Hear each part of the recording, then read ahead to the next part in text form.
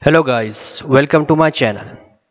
This is part 5 of video related to designing of retaining wall, and this video is going to be very important if you are going to design a retaining wall. In previous videos we discussed different basics related to designing of retaining walls. Those videos are also very important and the link of those videos are given in the description. If you haven't watched those videos, must watch those videos before this video, because most of the things are from the previous videos and these are repeating, and you will have to learn each and everything if you are going to design a retaining wall. And this video is going to be very important. It will be a bit lengthy, but a lot of things will be discussed in this video. As you can see over here, we will discuss horizontal pressure acting on the retaining wall and resultant pressure acting on the retaining wall. Vertical pressure acting on the retaining wall is already discussed in my one of the previous video, and the point of application of vertical pressure, which is X, is also determined in previous video. So the main focus in this video will be on horizontal pressure and resultant pressure, and these are the few formulas which we are going to use, and you will have to learn and remember these formulas. And the third important thing is eccentricity. Eccentricity is very important in order to check the stability of the wall, and we will also discuss eccentricity and its formula. So let's start our today's topic. You are requested to please watch the complete video to get better understanding of the topic related to designing of the retaining walls. So let's get started.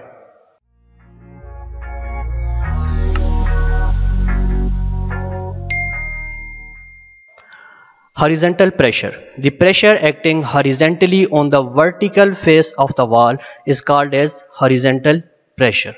If you consider this is the retaining wall and this is the vertical face of the wall which is facing the you can say the retained material. Okay, this is the typical cross section of the retaining wall, and it is denoted by P. Horizontal pressure is denoted by P, and the P acts at a distance h by h from the base of the wall or from the bottom of the wall. If h is the total height of the wall, then pressure P acts at a distance h divided by 3 from the base of the wall.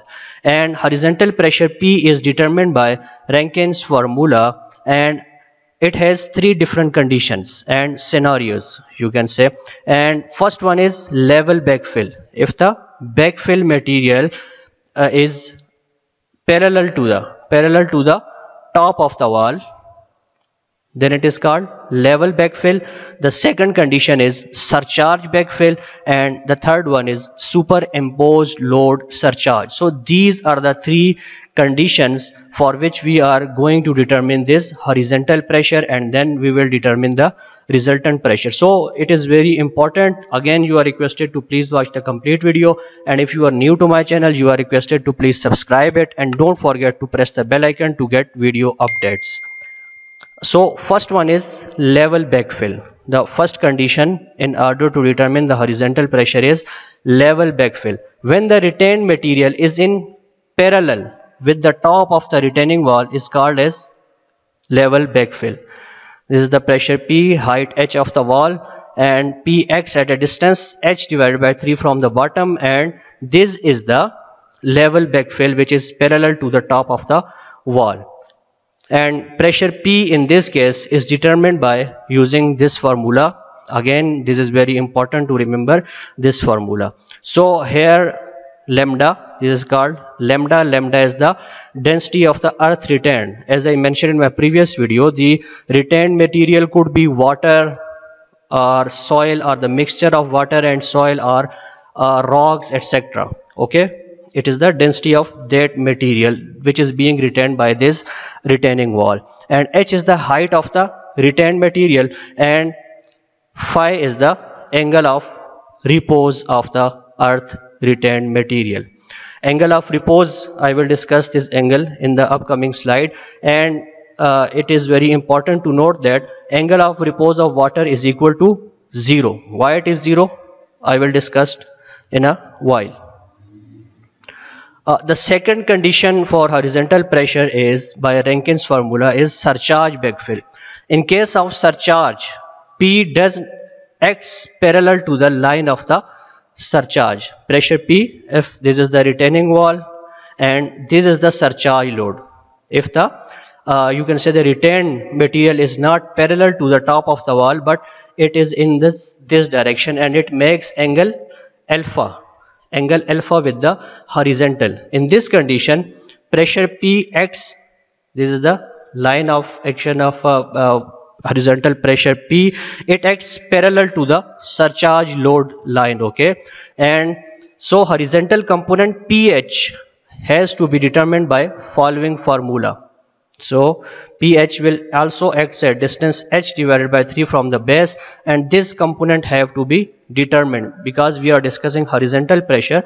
So this pressure will be divided into two components, this component and the horizontal component, and the horizontal component will be determined by using this formula. Again, it is very important to learn this formula.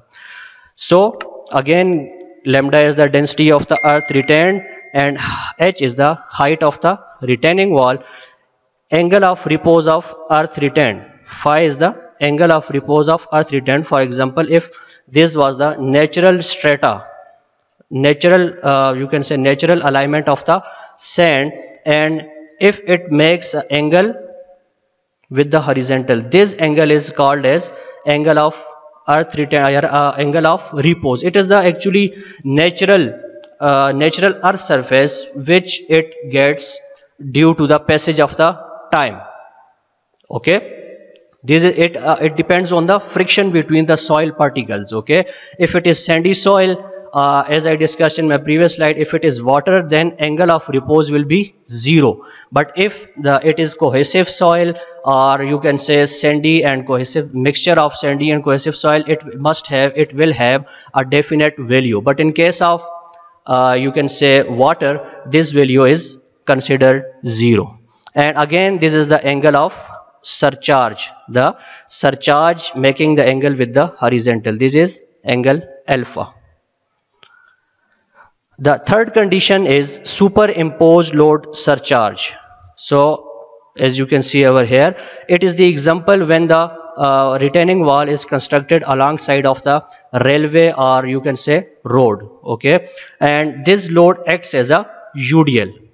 As you can see over here, if this is the road or railway track and vehicles are passing through this road, so it will definitely impose some kind of load on this surcharge, and it will definitely have some pressure on this retaining wall. So this load is considered as UDL, and intensity of load is same throughout the depth of the wall, and this load is considered same throughout the depth of this wall, okay. And resultant load P acts at distance h by 2. Unlike the previous two cases, the load P acts as at h divided by 3, whereas in this case the load P acts at h divided by 2 from the base of the wall. So horizontal component P has to determine by following formula. So this is the formula. This formula is same as that of as we discussed in the first type of the load, when it is backfill is parallel with the top of the wall. This formula is same as that of the in condition A, as we discussed in condition A. So these are the three conditions to determine the horizontal pressure, okay. Now coming towards the resultant pressure. As we see, this is the retaining wall, h is the height of the retaining wall, and P acts at a distance h divided by 3 from the base, and weight W. Again, this weight W, which is called as vertical pressure, we discussed this vertical pressure and its point of application in my previous video, and you can watch the video by clicking the I button on the right side of this video. So here in this video we only discuss horizontal and resultant pressure. For vertical pressure, watch that video, okay. So and the where W acts at a distance x from the heel of the wall, and if this is the base of the wall, this is the B, bottom of the wall, and if we divide it in two groups, two halves, it will become B divided by 2. So the weight W pass through the center of gravity of a wall and acts at a distance x from the heel of the wall. So to determine the, so here are two pressures, as you can say, number one is horizontal pressure and the second one is weight W. So to determine the resultant pressure R, we will use the Pythagoras theorem. So if we join this pressure and this pressure by head to tail rule, this is the direction of the resultant pressure, okay, and by using Pythagoras theorem, resultant pressure can be determined by using formula R is equal to under the root P square plus W square, where P is the horizontal pressure and W is the vertical pressure of the wall. So this is the line of resultant pressure, okay, and the resultant pressure R cuts the base at a distance x plus y. If we add up x distance, that is the distance of W x at a distance from the heel, which is x, and the resultant pressure, where the resultant pressure R cuts the base of the wall, it is equal to y. So the distance of resultant pressure from the heel of the wall will be equal to x, this x plus y, which is equal to, as you can see over here, resultant pressure R acts at a distance x plus y from the heel of the wall, and y can be determined by using this formula, that y is equal to P divided by W. P is the horizontal pressure, W is the vertical pressure, or you can say the self weight of the wall, multiplied by H divided by 3, that is point of application of horizontal pressure. Okay, now there comes the most important factor for stability of retaining walls, and it is called, denoted by E, and E is very important in stability of wall or retaining wall, or you can say stability of dam, which we will discuss in my upcoming slide by the title conditions of stability of dam, and E is very important factor in determining the stability of the dam. So E is the distance, as you can see over here, E is the distance from half of the base towards the point where resultant cuts the base. So this distance is called as E, eccentricity, and the stability of the whole wall depend upon this value, and E is equal to x plus y minus B divided by 2, as it is obvious in this drawing. If B divided by 2 is half of the base, okay, and x plus y is the distance of point where R cuts the base. So E will be equal to x plus y minus B divided by 2. So that's all for today. For more videos related to designing of retaining wall, you are requested to please subscribe the channel and stay tuned, as I upload the video in 1 or 2 days related to designing of retaining wall. These are very important. Each and every video is very important. The link of those videos are given in description. Also watch that videos. In the end, you are again requested, if you are new to my channel, please subscribe it, and don't forget to press the bell icon to get video updates. That's all for today.